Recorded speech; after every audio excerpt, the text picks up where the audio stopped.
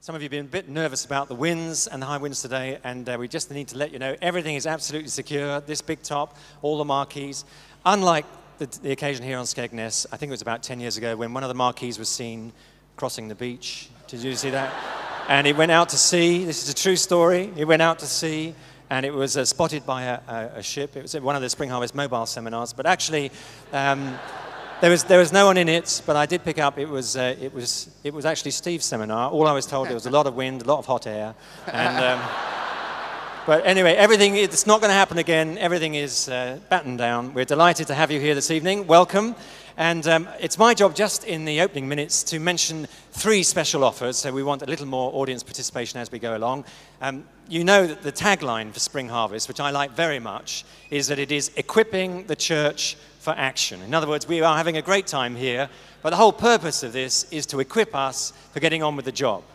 And there are a number of ways in which Spring Harvest is doing that, not just through these events, but also through a range of literature, books, Bible study resources. I think the great contribution over 25 years or more has especially been in worship and in music. We're very thankful to God for all of that. And you should have received, or you will receive as you go out if you haven't had one, the Spring Harvest Resource Catalogue, which lists all of those things I've rapidly fired out. Now, we want to encourage you to look at the Spring Harvest stand, where you'll find many of these resources, including that catalogue. But there are 3 special offers for this evening, and so let me hear what you think about it. First of all, you can buy the brand new Spring Harvest New Songs album at half price when you pre-order the 2004 live worship album. Yes, okay, right. And secondly, most Spring Harvest books are on a 3 for the price of 2 deal on the Spring Harvest. And thirdly, receive a free 25-year double album when you buy the excellent 500-song Worship Today songbook, which I have in my hand. So a free album when you buy this worship songbook.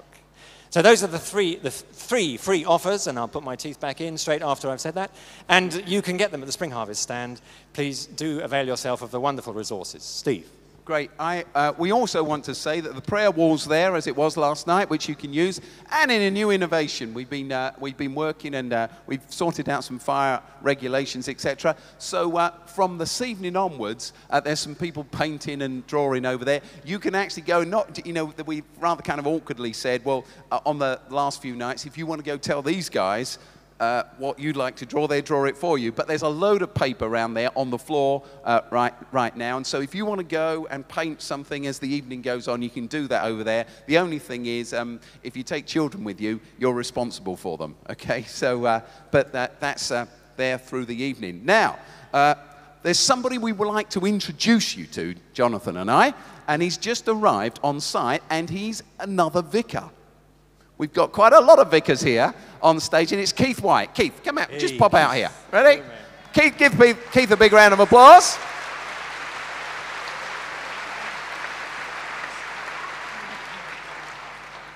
Keith's going to be taking part this evening, and he's doing some seminars later on the week and speaking at one of the celebrations. Keith, just tell us about who you are. You're a vicar, as I've just said. You're right, I am a vicar, and I was born in Merseyside. Very near to Everton Football Club. Thank you. There you are. And, doesn't that say a lot about Liverpool? And yeah, I grew up there. I went to school, did the stuff, did some other stuff, went to college, pretended to be a vicar for a while, worked in Edinburgh, Sheffield, Norwich, Zimbabwe, so it's kind of working southwards, and popped back up to Ipswich, where I now am. You're in Ipswich. Are you a reverend or a... Thank you. Thank you, both of you. Yeah. That was his wife and daughter. Yeah. That's Yeah. Are you a reverend or a right reverend? I'm happy to say I'm a reverend. All right, not a right reverend. You're right again. You're working on that. Anyway, Keith, we're really pleased you're here, and Keith's going to be taking part in helping lead the communion service tonight. Keith, thank you. Thank you. Right. One other thing that we need to tell you about right now is Christianity and Renewal magazine, and we're really pleased to be able to say, some of you may get this, that we've managed to get a free copy for everybody. And so as you leave the tent tonight, the big top tonight, you should be handed one of this month's Christianity and Renewal magazines. It's a great magazine, and if you've seen The Passion or are planning to see the Passion film, there's a fantastic article in here about ways in which you can use the Passion in your community, and it can provide openings and opportunities for conversations, etc. 20 different ways you can use the Passion film or work with the Passion film, and a great review of the film as well by one of the regular contributors to it, Mark Green.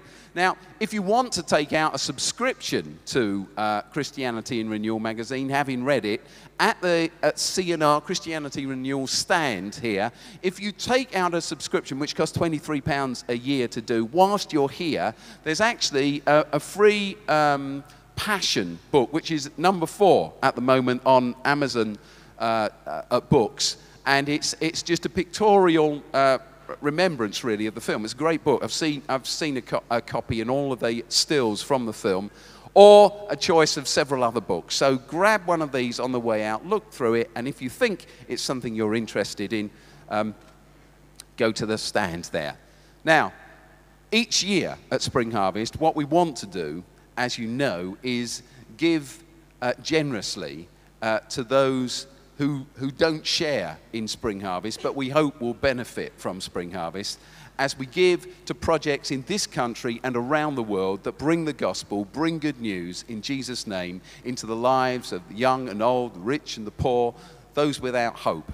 And this happens year after year after year. And tomorrow evening we're going to have an opportunity to give. But right now we wanted to show you a video of some of the projects and Christian agencies that Spring Harvest has been supporting and working with over this last year. Watch this video.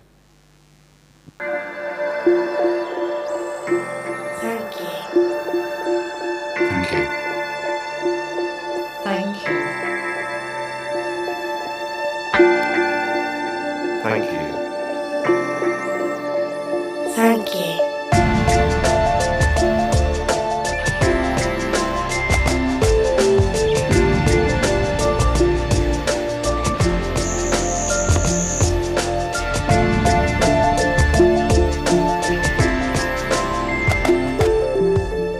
Congratulations!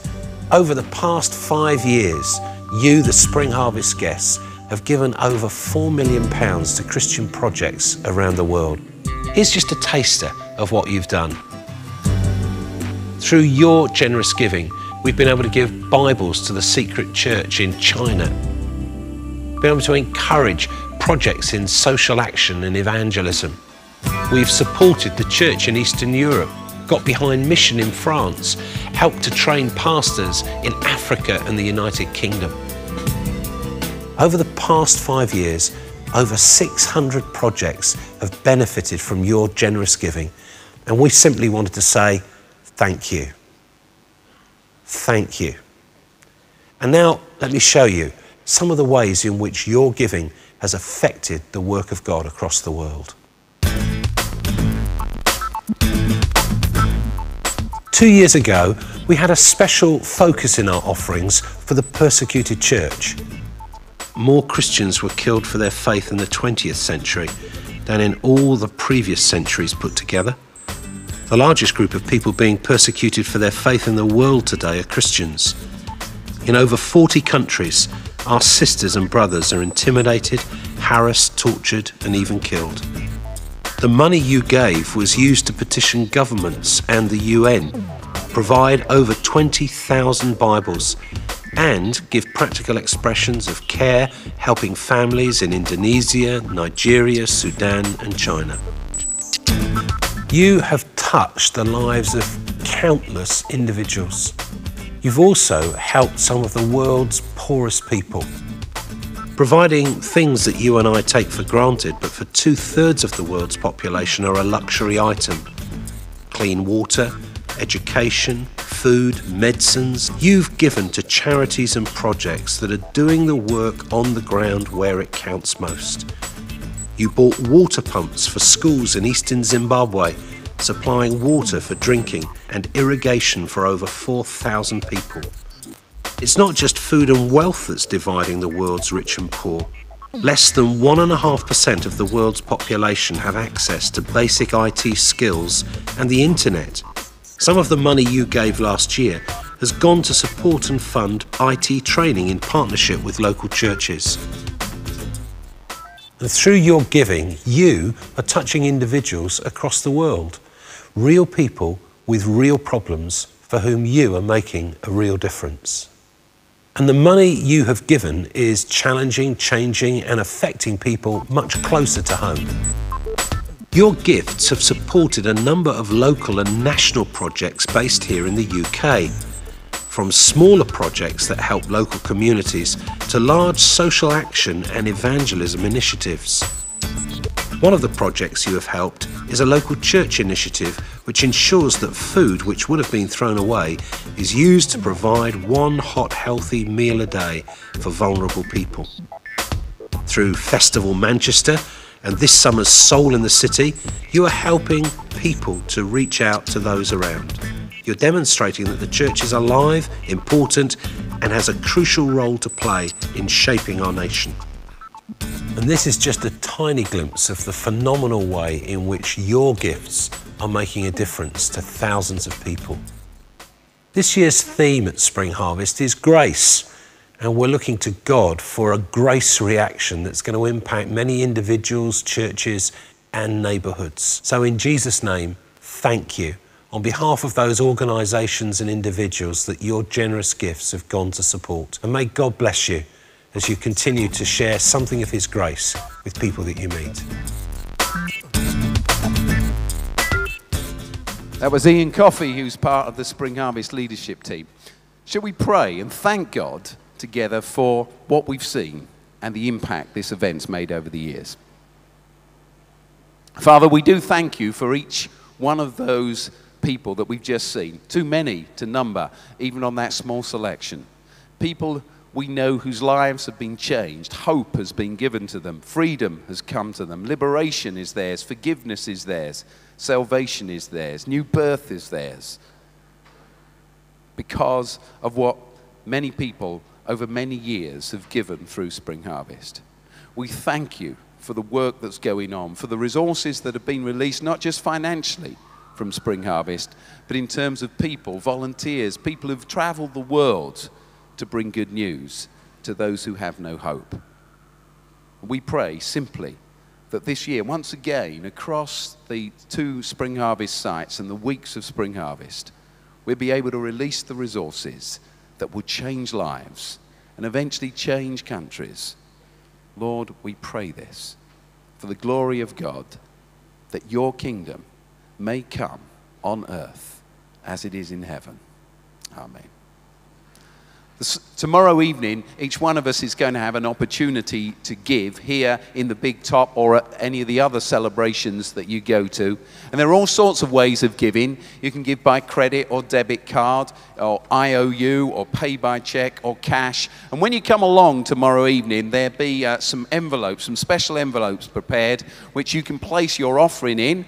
And if you're a taxpayer in the UK, you know that, and you fill that in, it's a very simple thing to do. It allows us to claim the tax back on that money, which increases greatly the benefit that we're able to bring. It's an efficient and effective way of giving, as I'm sure you know. So this is just to say, tomorrow evening, please come, pray about it, think about it. Perhaps you know what God's, or you will know what God's telling you to give, but come along armed with a checkbook or your credit card or whatever, or some cash in your pocket, and let's give generously and gladly to God's work together. And now, Graham. All right, let's stand together, shall we?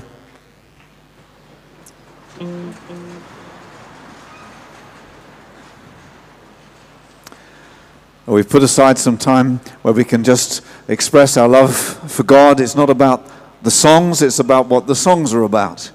And this is a time to focus entirely, with the help of the songs, on loving and thanking God. So let's just take a moment, let's close our eyes and pray and ask God's help, because He sent His Holy Spirit to help us to worship. Lord, we thank you that you are a God so worthy of our worship. We thank you that you've given us the gospel, which is the core material of our worship, the truth that we sing back to you. And Lord, as we sing your story, we're singing our story as well. And we thank you, Lord God, that you lift us up into your future and your destiny into all that you are and all that you've done. We thank you for your beautiful love, your deep, deep love. Amen.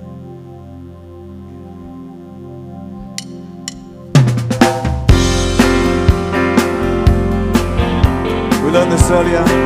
Oh, the deep, deep love of Jesus.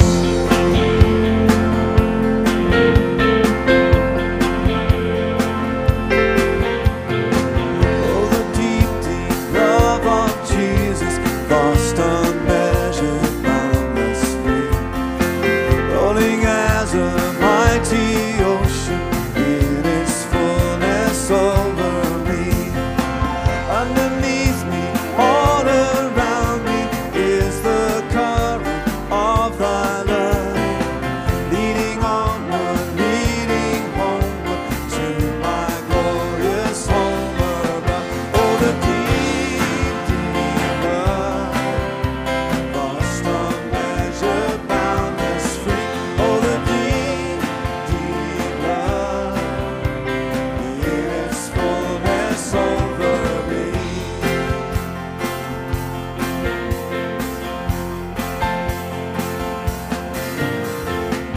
Oh, the deep, deep love of Jesus, spread his praise from shore to shore. How he loveth, ever loveth, changeth never, nevermore. How he watches all his loved ones die to call them all his own. How for them he interceded, watches over them from the throne. Oh, the deep, deep love, moves from shore to shore. Oh, the deep, deep love, changes never, nevermore.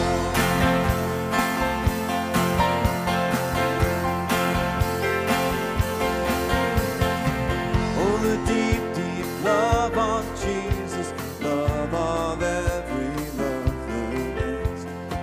'Tis an ocean vast of blessing, 'tis a haven sweet of rest.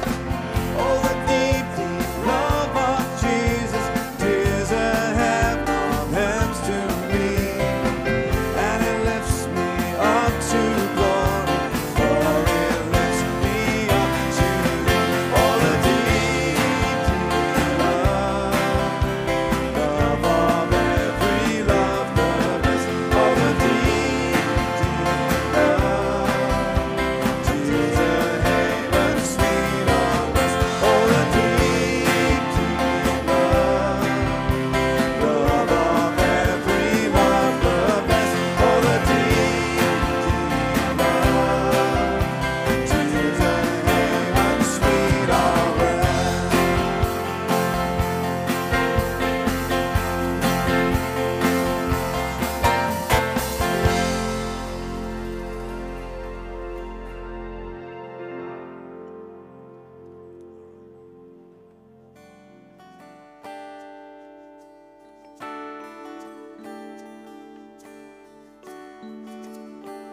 There's so many ways in which God has been good to us.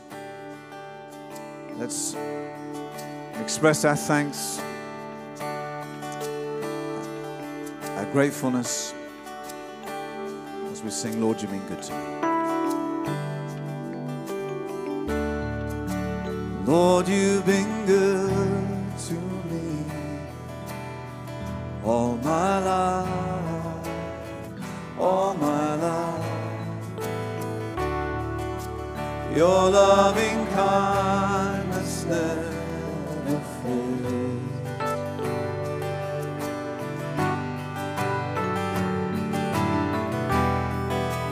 I will remember all you have done. Bring from my heart thanksgiving song. Lord, you've been good to me. Lord, you've been good to me all my life.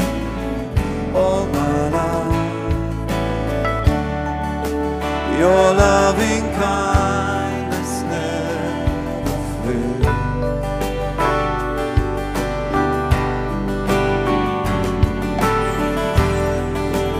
I will remember all you have done.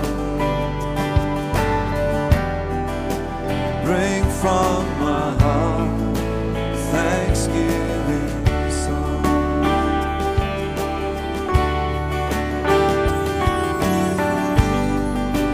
You every morning is your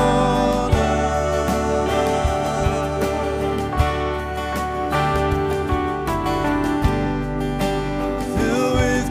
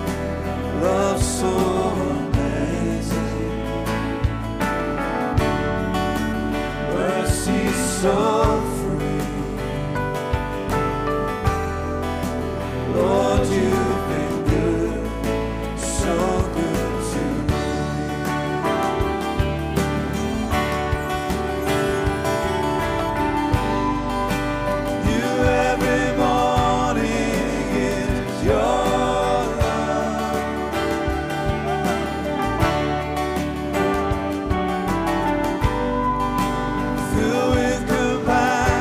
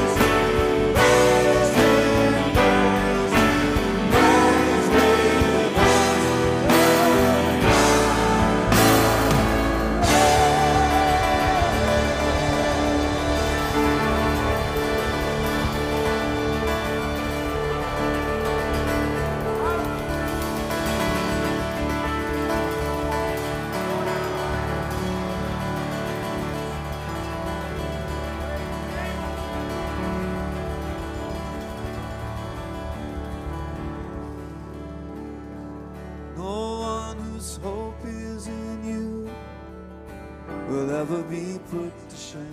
That's why my eyes are on you, oh Lord. Surround me, defend me, oh how I need you. To you I lift up my soul, to you I lift up my soul. No one whose hope is in you will ever be put to shame. That's why my eyes are on you, oh Lord. Surround me, defend me, oh how I need you. To you I lift up my soul, to you I lift up my soul.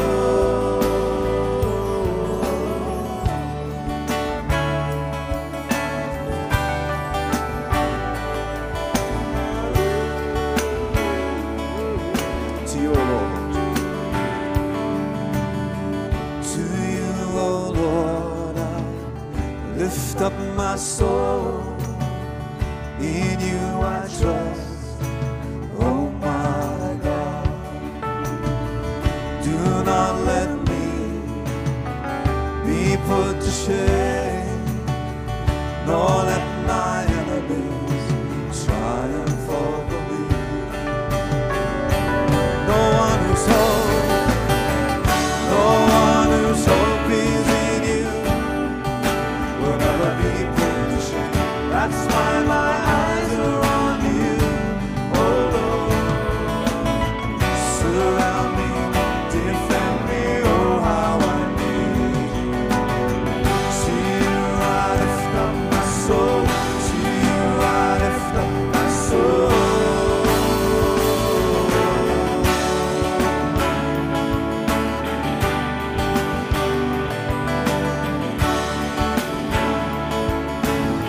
Show me your ways, show me your ways, and teach me your paths. Guide me in truth, lead me on. For you're my God, you are my Savior.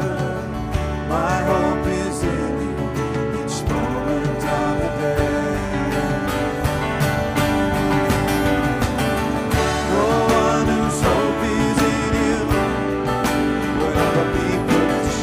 That's why my eyes are on you, oh Lord. Surround me, defend me, oh how I need you. To you I lift up my soul, to you I lift up my soul. No one whose hope is in you will never be put to shame. That's why my eyes are on you. Surround me, defend me, oh how I need you.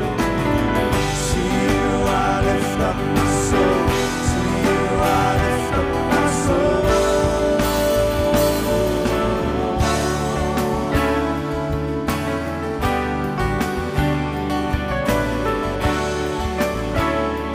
Remember, Lord, your mercy and love.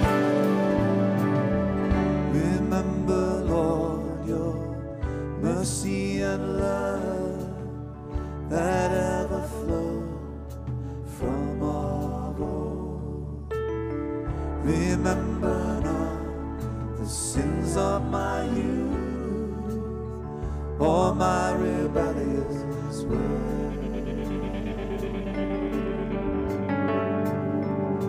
According to your love, remember me. According to your love, for you are good, oh Lord, so good. No one whose hope is in you will never be put to shame. That's why my eyes are on you, oh Lord. Surround me, defend me, oh how I need you. To you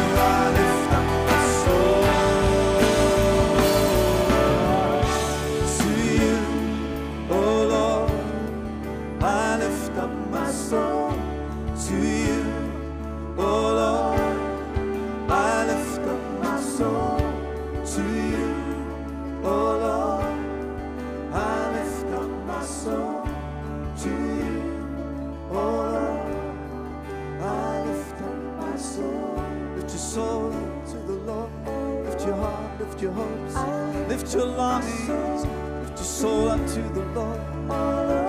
Oh, His yoke is easy, His burden is light. You will find rest. You'll find rest for your soul. You'll find rest for your soul. Lift up your soul. Lift up your pain. Lift up your longing. Lift up your disappointments. Lift up your dreams. Lift up your hopes. Lift up your fears. Oh Lord, I lift up my soul to you. Oh Lord, I lift up my soul to you. Oh Lord, I lift up my soul.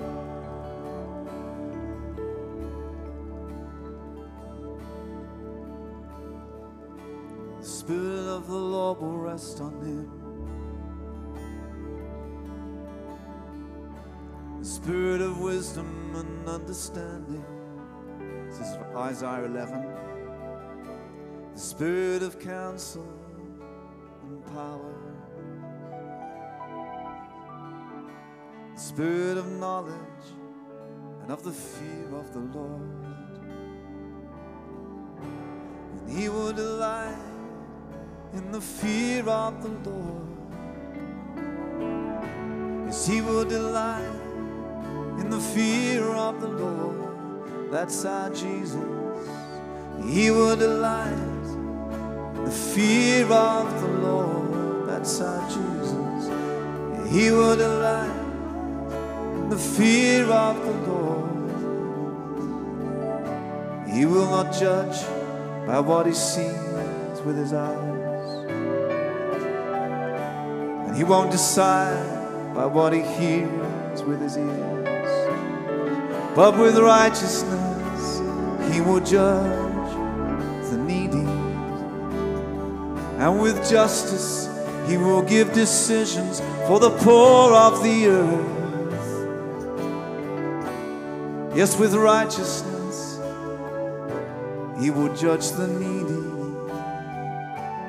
and with justice he'll give decisions for the poor of the earth. That's our Jesus. Sing that together. That's our Jesus. That's our Jesus. Everybody sing. That's our Jesus. Come on, lift your voice. That's our Jesus. That's our Jesus. The Spirit of the Lord will rest on him. That's our Jesus. The Spirit of wisdom and of understanding. That's our Jesus. The Spirit of counsel and of power. That's our Jesus. The Spirit of knowledge and of the fear of the Lord. That's our Jesus. That's our Jesus. That's our Jesus. One more time. That's our Jesus.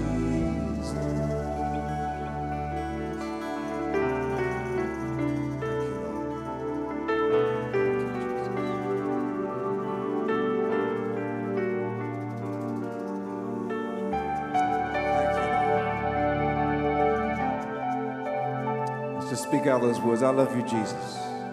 Just in your own time. Just, I love you, Jesus. I love you, Jesus. Come on. I love you, Jesus. We love you, Jesus. We love you, Jesus. Amen.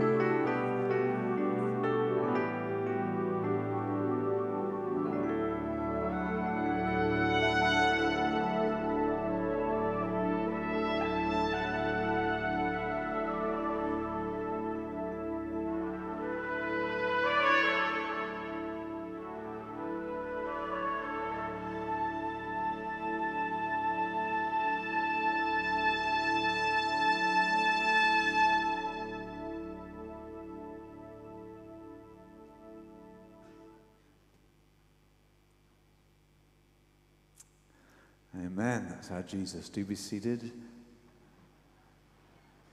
And taking us further on, our good friends Rob Lacey and Bill and Rachel.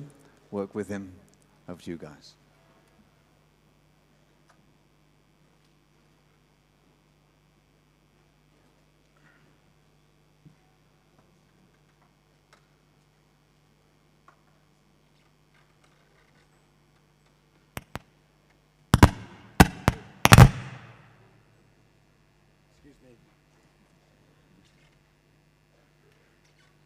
You know, even the most familiar songs can become too familiar.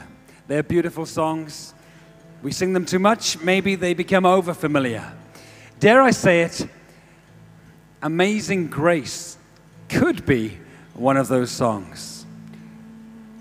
But simply by putting a different tune to much-loved words, the whole thing can be transformed. Well, amazing grace, how sweet the sound that saved a wretch like me. And I once was lost, but now I'm found. Was blind, but now I see. Beautiful words. Recognize the tune? There is a house in New Orleans they call the rising sun, and it's been the ruin of many poor boy. Lord, I know I'm one. Meanwhile, we're in here singing our beautiful songs. Through many dangers, toils, and snares, we have already come. Tell me about it, he says. Father was a gambling man down in New Orleans. What's this guy's story? What's he been through? Well, we're in here. He's out there busking, and we're singing about heaven. When we've been there 10,000 years, do what I have done. We've known less days to sing God's praise. They call it the rising sun. How desperate is he? How hungry is he? How thirsty is he? And what are we going to do about it? Amazing grace, how sweet the sound. Carry on singing our songs. The rising sun. It's been the ruin of many. How does he get to hear and learn new lyrics? I see. I was blind, but now I see. I was blind, but now I see. Now I was blind, but now I see. I was blind, but now I see. Amazing grace, how sweet the sound that saved a wretch like me. I once was lost, but now I'm found. Was blind, but now I see. Don't you just love a happy ending? Shame. Because it isn't always so.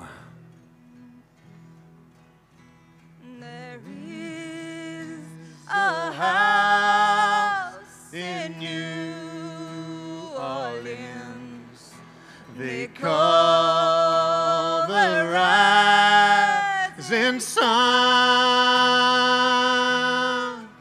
and it's of many poor boys, of many a poor girl. and Lord, I know I'm one. There, but for the grace of God, go I.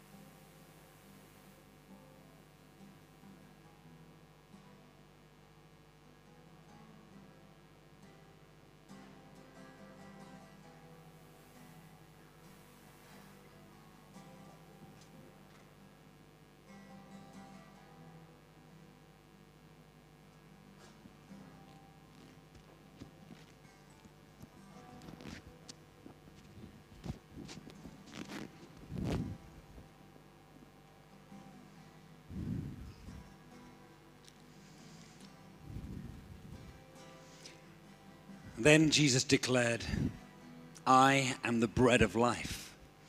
He who comes to me will never go hungry, and he who believes in me will never be thirsty.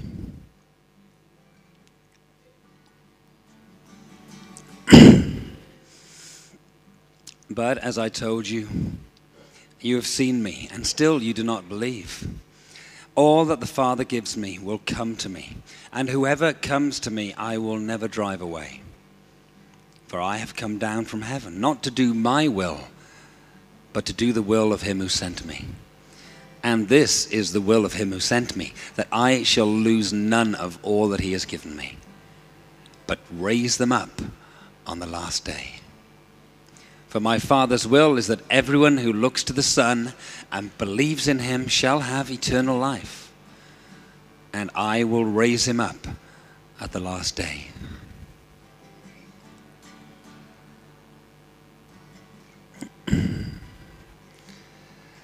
At this, the Jews began to grumble about him because he said, I am the bread that came down from heaven. They said, is this not Jesus, son of Joseph, whose father and mother we know? How can he now say, I came down from heaven? Stop grumbling amongst yourselves, Jesus said. No one can come to me unless the Father who sent me draws him, and I will raise him up at the last day. It is written in the prophets, they will all be taught by God. Everyone who listens to the Father and learns from him comes to me. No one has seen the Father except the one who is from God. Only he has seen the Father. I tell you the truth. He who believes has everlasting life. I am the bread of life. Your forefathers ate the manna in the desert, yet they died. But here is the bread that comes down from heaven, which a man may eat and not die. I am the living bread that came down from heaven. If anyone eats of this bread, he will live forever. This bread is my flesh, which I will give for the life of the world.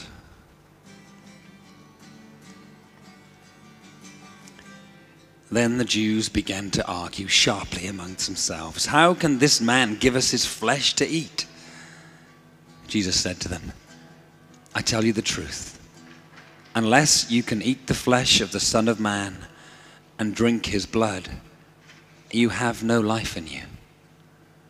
Whoever eats my flesh and drinks my blood has eternal life, and I will raise him up at the last day. For my flesh is real food, and my blood is real drink. Whoever eats my flesh and drinks my blood remains in me, and I in him. Just as the living Father sent me, and I live because of the Father, so the one who feeds on me will live because of me. This is the bread that came down from heaven. Your forefathers ate manna and died. But he who feeds on this bread will live forever.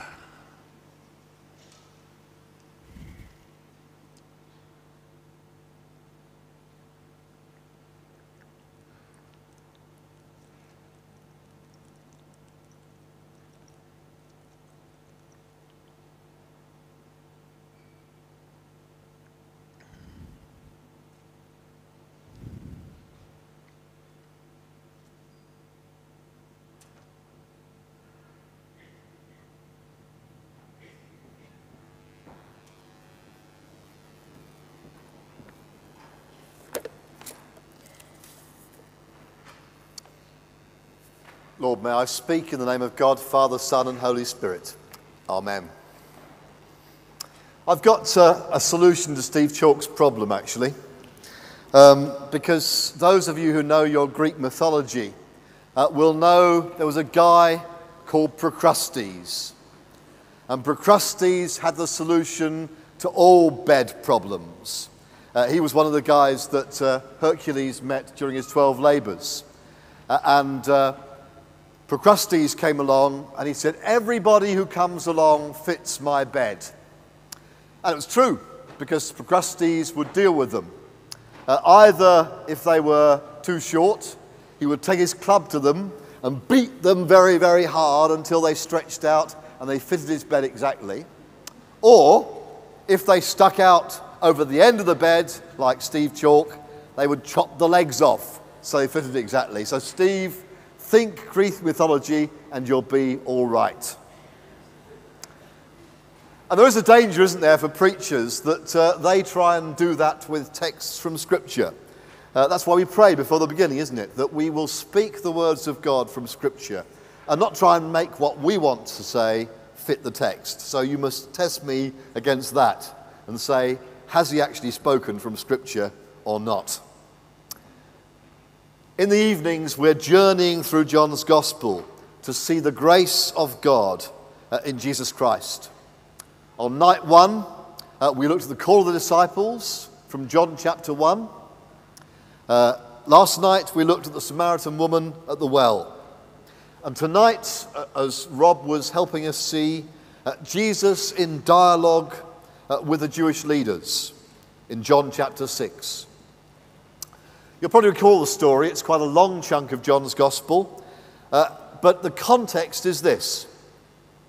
Jesus feeds 5,000 people and then disappears. And he crosses the lake, walking on water, and gets into controversy.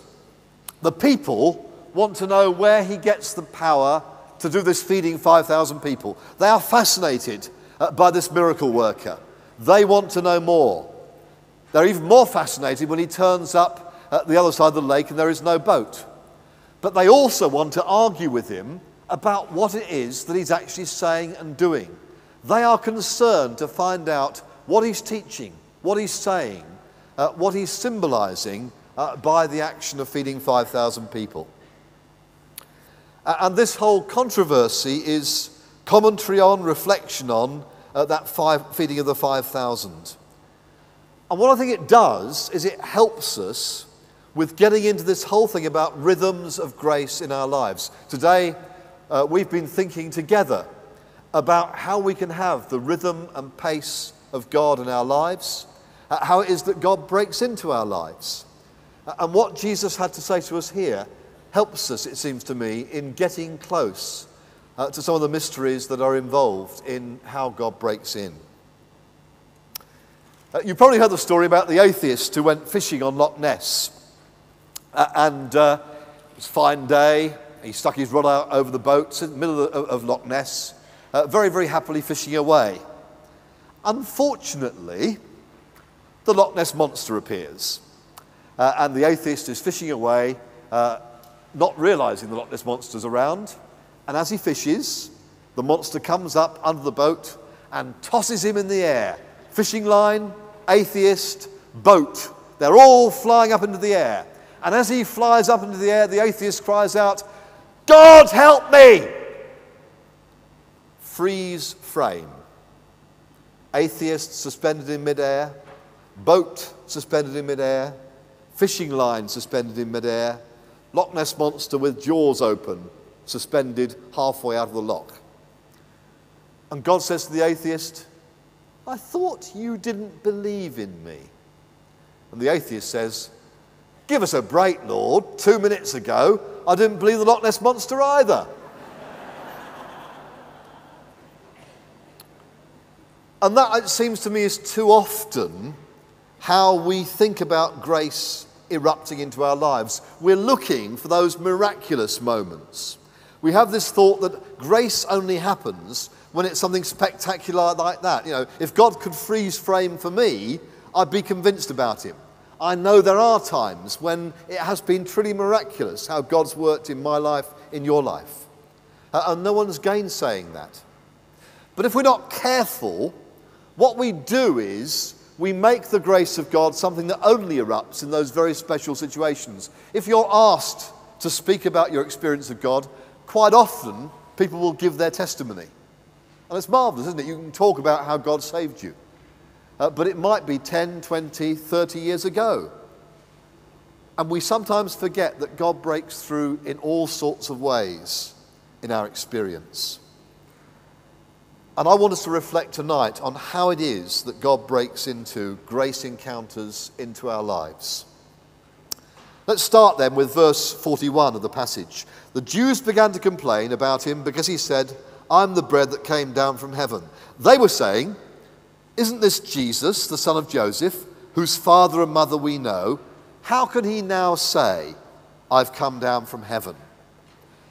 And my first question to you is, can we cope with God in the ordinary? Can we cope with God in the ordinary? You see, people didn't like the idea that Jesus might have been something more than a carpenter's son from Nazareth. They knew him, he was familiar. They didn't like the idea that what he was doing was something special and that he was claiming things supernatural about himself. And yet at one level, that's precisely what he was. We know he was more than that. He was declared to be more than that. But what they saw was the ordinary carpenter's son. And they didn't want to realize that God could break through in an ordinary carpenter's son. It wasn't within their time scale, their framework, or anything else. That wasn't how the Messiah was to appear. And I think that sometimes our problem with encounters of grace is that we want only the spectacular, only the gift-wrapped, only the things with fanfares and trumpets. And we're a bit disappointed with God if actually what happens is he's there in the ordinary.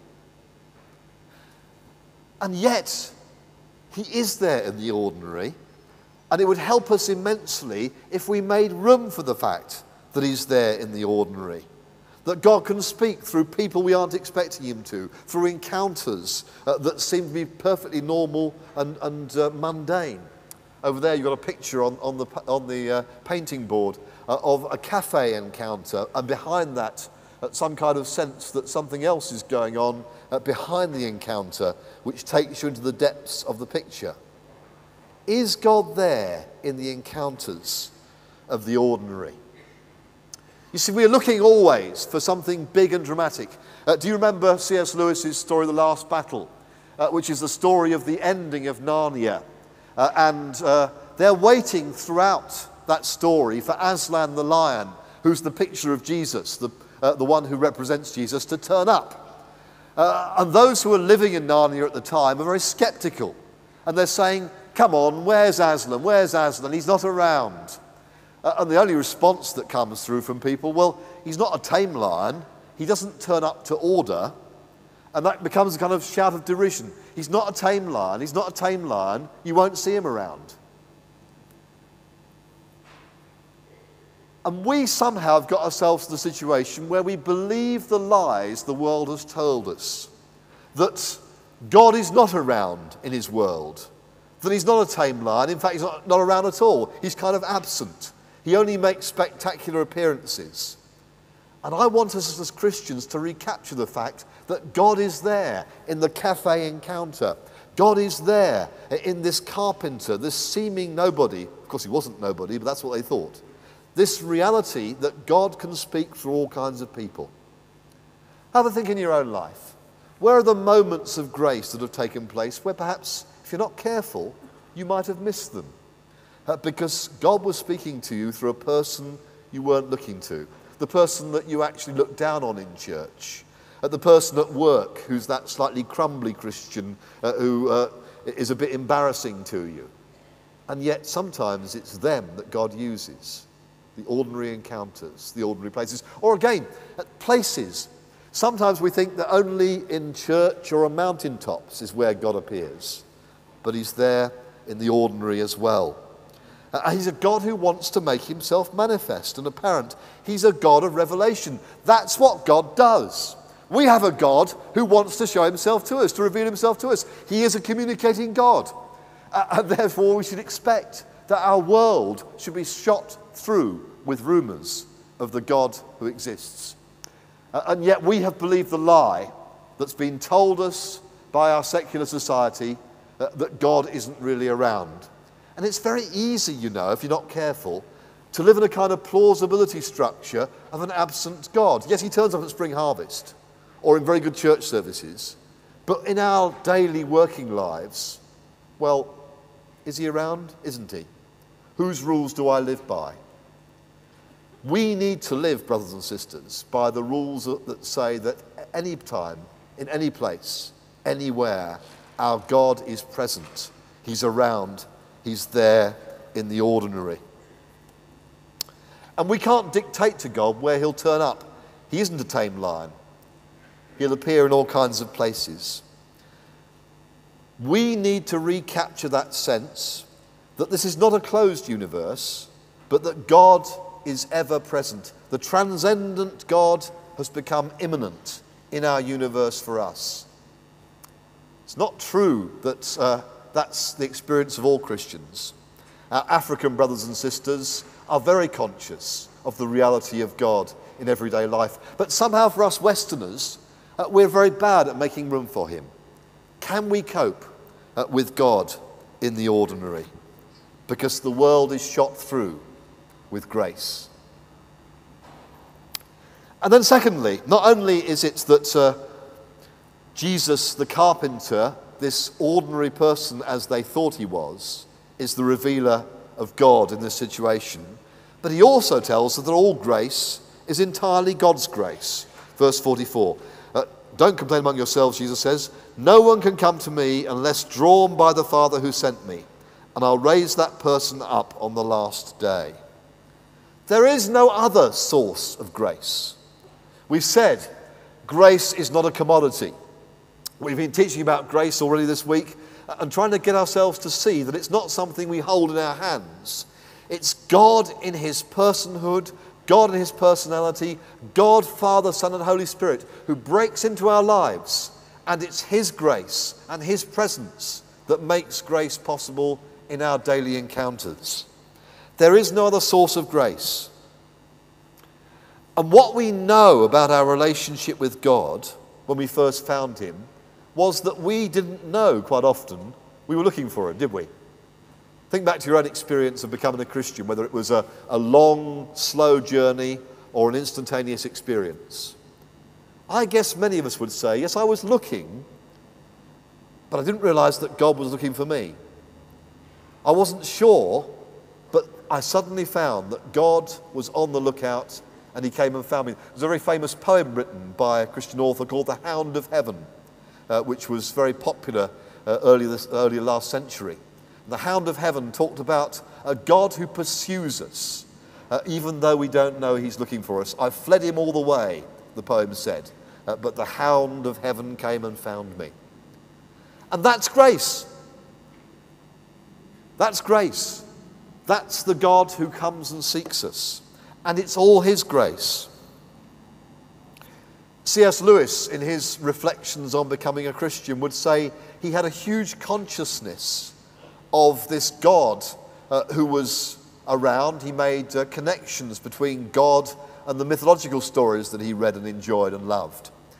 He would say that he became a theist. He believed in the existence of God. But he says that only when he actually discovered that Jesus Christ was God on a bus going up Headington Hill in Oxford, did he begin to realise that God had been pursuing him all the time. And that was the grace encounter. Think back to your own experiences of God. You thought that you were looking for him, but you found he was looking for you. All grace is God's grace. Now, I don't want you to miss out if you're here this week and you're not yet in the Christian bit. Some of you have been brought here by your husband or wife, or you've tagged along for the journey, or you've come to drive the car, or you've been saying, oh, all right, I'll come along and find out this spring harvest stuff. And the Christian thing isn't yet yours. And I want to say to you, don't miss out on the grace of God, which might well just be nudging and pursuing you. I preach a lot of confirmation services. They're great joys, confirmation services, because these days, most people who get confirmed are dead serious about it. It's not an easy option. About half the people I confirm are adults. They've come to faith through Alpha or Emmaus or something similar. They give testimony. Do make room for testimony in your churches, by the way. Tell your story to each other. Stand up and talk about it. Don't be flipping Anglican. Don't just sort of keep it quiet. Speak about your faith to others. And do it in church too. But I preach in confirmation services, and I find that time and time again, I'm speaking to the heathen relatives. The person getting confirmed is really up for this, but they brought all kinds of people from their family for the bean feast afterwards, for the booze up, and they're sitting in church, and they're a bit fidgety, not quite sure, and then blow me, this bishop comes along, and he starts having a go at them. I don't tend to stand still when I preach. I tend to walk down the aisle to the people at the back and start talking to them. Because I'm meant to be, I'll start talking to you if you're not careful. Because my job, I am paid by the Church of England to be a God botherer. That's what my job is. And therefore to go and say to people, okay, these people are being confirmed in the Christian faith. These are the things that we are saying about them. We pray over them, that wonderful prayer that Graham was singing earlier from Isaiah chapter 11. We are saying all kinds of things about them. But what about you guys? What about you folk who are watching? The supporters club, I say to them. What about the supporters club? Do you want to come and join in? I want to come back in a year and confirm you lot too, I say to them. Some of them do too. Now, this is not a confirmation sermon, but it's much the same thing. I'm talking about the grace of God. The grace of God pursues people to make them Christians. God is like that. He loves you to pieces, and he wants you to find God in Jesus Christ. And I want to say to you, if you're here and you're not yet part of the club, it's a club worth joining, because it's actually not a club, it's a kingdom. And you will be a part of an institution which is not an institution, but something much more radical than that. And it's called the people of God, the body of Christ, the people of Jesus Christ, the kingdom of God. So I want to provoke you. If you're here at Spring Harvest this week and you are not yet a Christian, the grace of God may well be pursuing you. Watch out. He's like that. And he won't let you go, you know. He'll keep on bothering you until you can respond to him. Don't know where, don't know when, don't know how, but just keep listening, because that God, who is the God of grace, because all grace is entirely God's grace, may well pursue you. And this verse will come true for you. No one can come to me unless drawn by the Father who sent me, and I'll raise them up on the last day. If God's drawing you, don't ignore him. And then thirdly, it's grace that is common grace. We had this in the teaching guide this morning. It's common grace, for all are taught by God. Verse 45. It's written in the prophets, they should all be taught by God. Everyone who's heard and learned from the Father comes to me. God has not left himself without witnesses in the world. His grace is common to all humanity. And we need, as Christians, to be able to say that in each person we know and see, we can see the grace of God in some way. If people are made in God's image, they reflect the grace of God in that common grace way. That's the Reformer's description. Common grace means that each of us in common receives something of the grace of God in our lives, whoever we are. My Hindu neighbour, my Muslim neighbour, my Sikh neighbour, my atheist neighbour. All of them have the spark of God. They need to find Jesus Christ. That's clear. They can't come to God except through Jesus. That's clear. But let me not denigrate what they might know about God. Let me draw them on, and let me say to them, Jesus Christ fulfills and completes and transforms any experience of God that you have beforehand, because we believe in that common grace of God.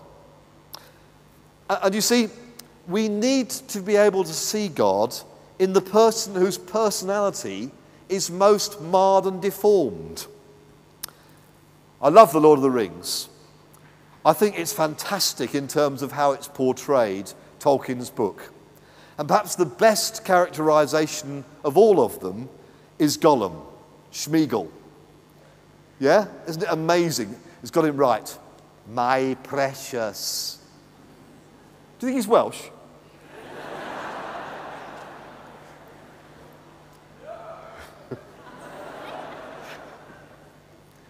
But of course, the thing about Sméagol, Gollum, is that there are those moments when you can see the spark of what he once was. The humanity was there. He's completely in his personality corrupted by his love for the ring.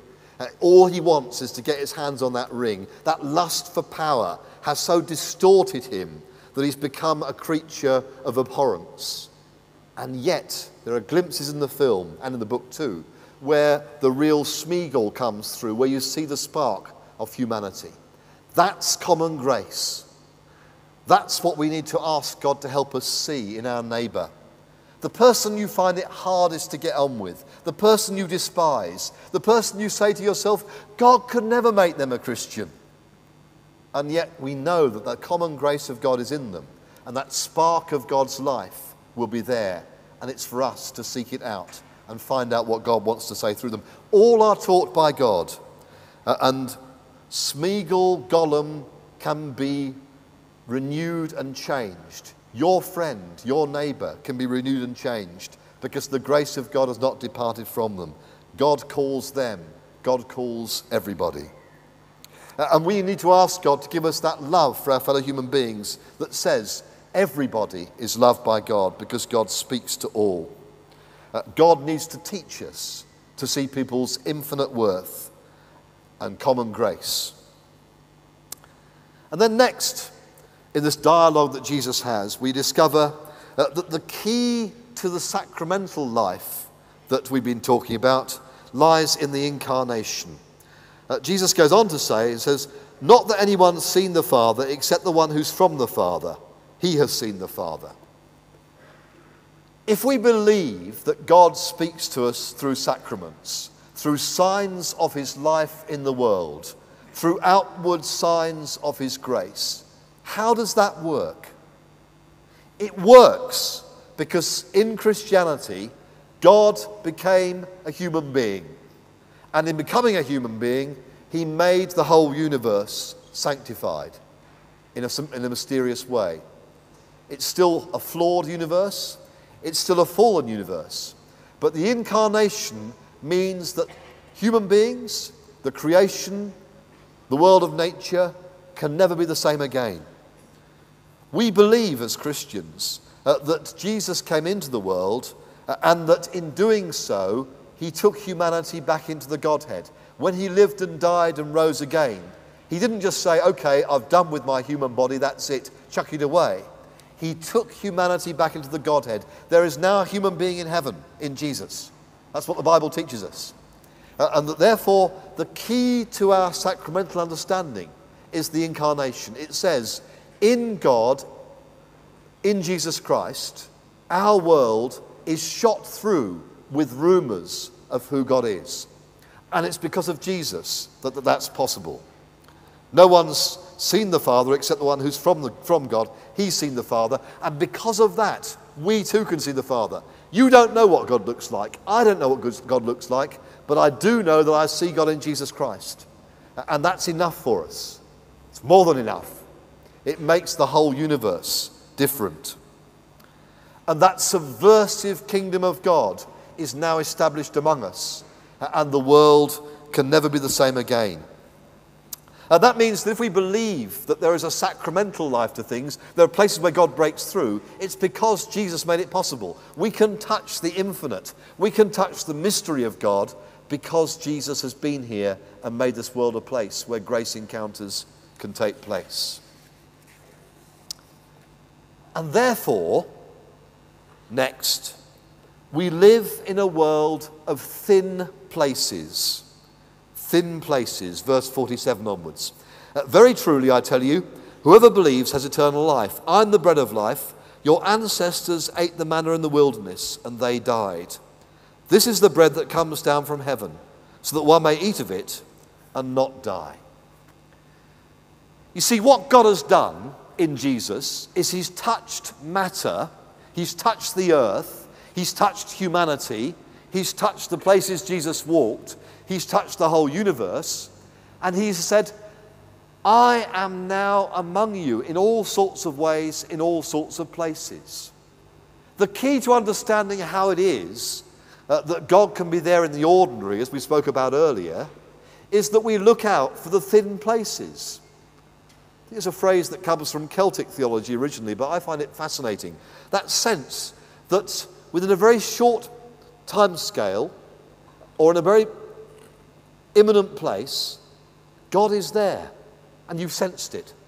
You might be at prayer, and suddenly you felt, yeah, God's here, God's present with me. You might be in one of those conversations that people sometimes have with a friend or a neighbour, and you thought, hey, this is weird. God's present. Look out for those thin places. Often they're places hallowed by prayer. That's why retreat houses, mountain tops and other places are so amazing, because they are places where God has broken through in times gone past. I've got a thick nose as well as a thin place.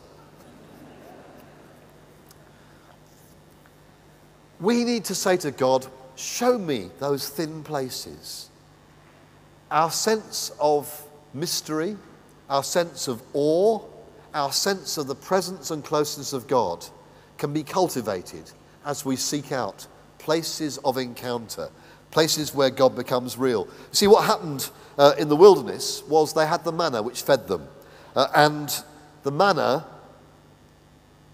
was something which they ate, but which did not in the end bring them to God's presence, because they died, because they were faithless. But the manna was a place where God broke through. And Jesus says, well, my presence with you as the bread of life, my hallowing of the whole of creation by my incarnation, means that I can break through, and those thin places can be real, and therefore I'm the living bread that came down from heaven. Of course, they were mystified, they were puzzled, they couldn't see what he was getting at. But we know that by his Spirit, Jesus still makes himself present in the thin places. And therefore, look out for those places of encounter. People, special places, chance encounters, objects. I find that when I'm praying, sometimes objects like icons and crosses can be useful. Candles can be useful to bring me into God's presence. And there's a sense that as you cultivate your consciousness that God's with you as you pray, then the place you pray becomes a thin place. If those things don't work for you, fair enough. But find your own place of being where God can be more and more real to you. Cultivate the thin places. Help God inhabit your universe. And as he does, he'll break through in his sacramental life. We live in a world of thin places. And then next, how do we know this works? How can I tell that I'm not making all this up? How can I tell that I'm not kidding myself? Again, you might remember from one of the stories of C.S. Lewis, where Puddleglum is around. I forget what the story was. It Silverchair, wasn't it? Silverchair. Where the White Witch is trying to convince the children and Puddleglum them that there is no such thing as Aslan. There is no such thing as a beyond realm. And the children and Puddleglum say, well, we're pretty convinced that even in a universe where we can't see very much, that there is still a God. We'll put our trust in Aslan even if we can't see him. We all have periods of doubt. We all have times when we're not sure that God is actually real. Even those of us who are ordained, those of us who are meant to be leaders of the church, will sometimes say, am I kidding myself? How do we know? Well, here's the truth. Verse 51. Jesus is the guarantee that there is reality in the unseen world. Jesus is the guarantee that there is reality. I am the living bread that came down from heaven. Whoever eats this bread will live forever, and the bread that I give for the life of the world is my flesh.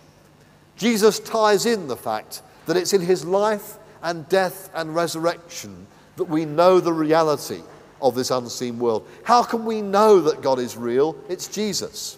What am I forced back to? Whenever I doubt my faith, when I'm not sure whether it's all real at all, I go back to the person of Jesus. And I can make no sense of the universe or of Jesus unless I know that he is who he claimed to be, unless I know that he is God.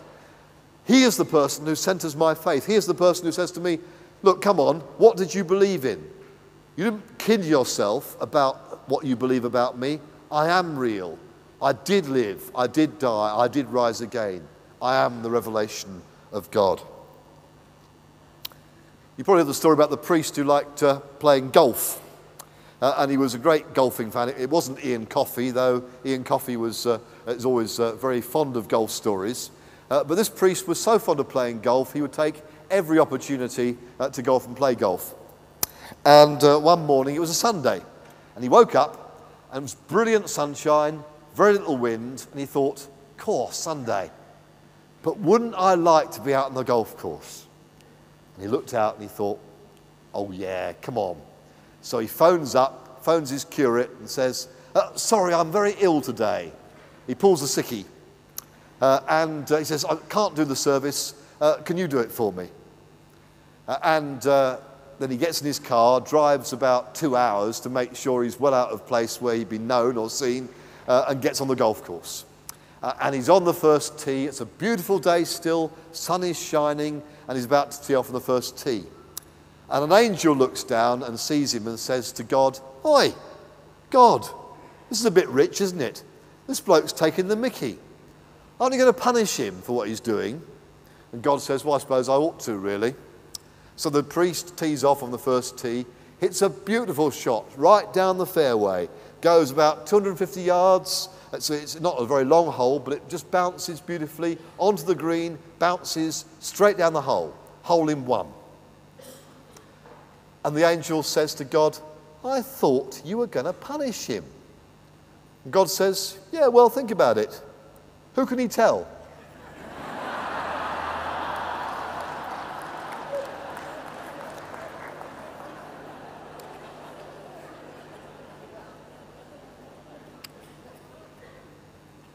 And sometimes our view of God is like that we think God's out to get us, that God is a vindictive God. But actually, what this picture of who Jesus is, this amazing assurance of who Jesus is in verse 51 is about, is saying to us, God is not like that. He's the one who sacrificed himself for us. I'm the living bread that came down from heaven. Whoever eats this bread will live forever. The bread that I give for the life of the world is my flesh. The God who proves himself to us in Jesus is not a vindictive God. He's the God who gives us the reality of his astounding, amazing love for us poured out on the cross. That's the God we believe in, not the one who's out to punish us. And I want to try and help people see that there are many people who are out there looking for a God who's like that. We find in London that there are still people searching for faith. It's a very secular city, a very pluralist city, but there are still people all seeking out God and trying to find him. We get people walking into our churches. One of our churches has its website up on the outside, and folk will find the website and come along and find services. They walk in off the street, which is really weird for London, and they say, hello, I found you on the internet, and I've come to find out about God. And they're running alpha courses with loads of people who've come in completely out of the blue, who have discovered that there is a church here that wants to tell them about God, and it's this Jesus who's revealed himself. Plenty of people out there looking for that guarantee of Jesus, who is the one who reveals the unseen realm. and plenty of people looking for an unseen realm, which Jesus is the one who reveals to them. And then the last thing I want to say is the rest of the passage, which is about Jesus feeding us with the living bread. It's verses 52 to 59, that feeding on Jesus in communion is the thinnest place there is. We've talked today throughout our teaching about sacramental life, about God breaking through. But God has given us two great sacraments, baptism and Holy Communion. And they are the places that He said He will meet us specially. They're the ones He's ordained, whereby we really get into thin place relationship with God and Jesus Christ. Some of you might find using John 6 to talk about communion difficult, because some people believe that John 6 is not about communion.